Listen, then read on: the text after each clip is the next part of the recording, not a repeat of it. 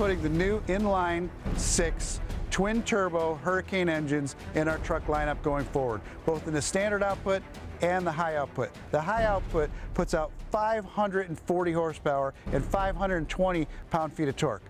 Look, I love the 5.7 Hemi, but this puts out 145 more horsepower and 110 more pound-feet of torque than that engine that we love. This is the next evolution of ICE technology.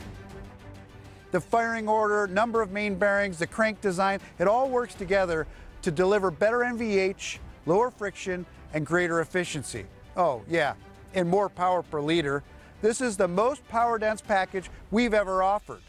More power per liter than even the supercharged, alcohol-injected, Hemi-powered Demon 170, with better fuel economy and incredible torque on demand that inline designs are known for.